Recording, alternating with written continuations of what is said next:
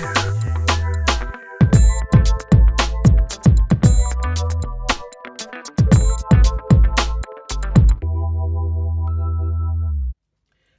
and welcome back to my channel. My name is Jenny Allen, and before we get started with today's video, please make sure that you are subscribed, that you thumbs up this video, and you check the description box below. So welcome to today's video, and for today's video I'm going to show you how I mind map my Bible verses and what I actually do to prepare a verse for mind mapping.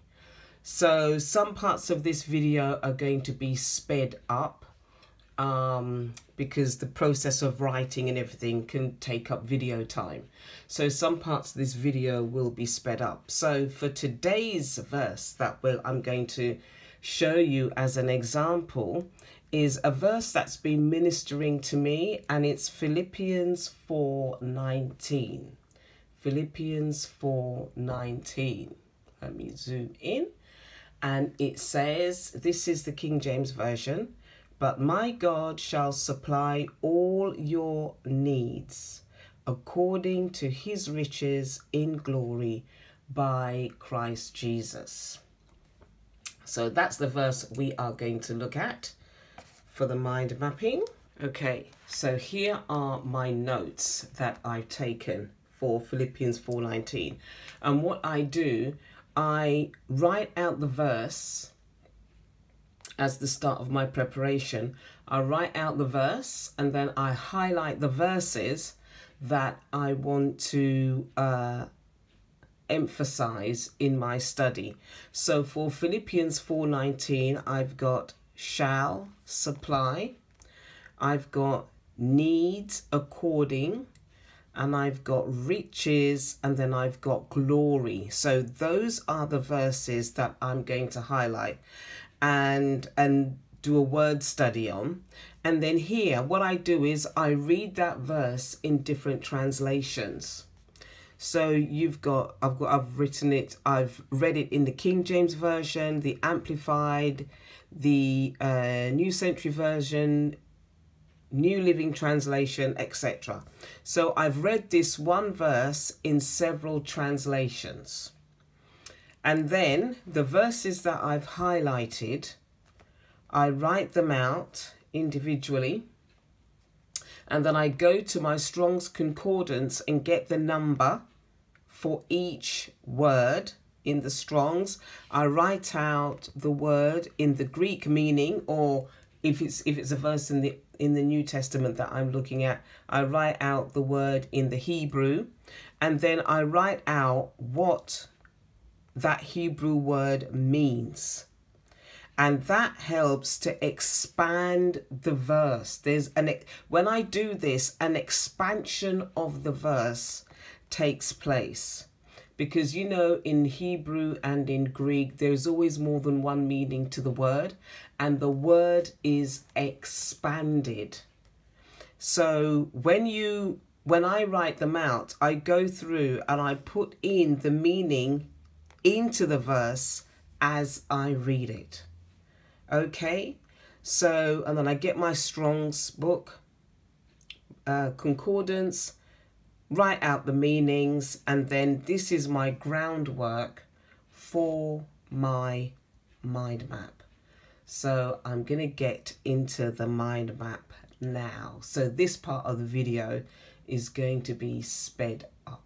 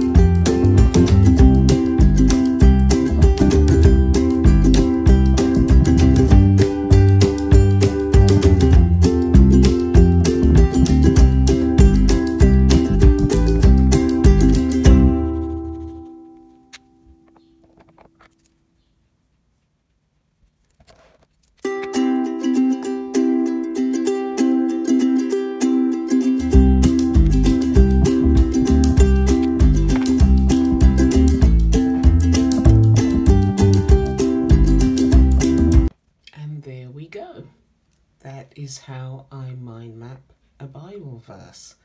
So I put the arrows out to the main words that I want to have a look at. I put the meanings here translated into the Greek and the reference, and then I do that for every verse, every word in that verse that I want to look at. And then here I write the main theme, which is God shall supply. So I hope this video ministered to you.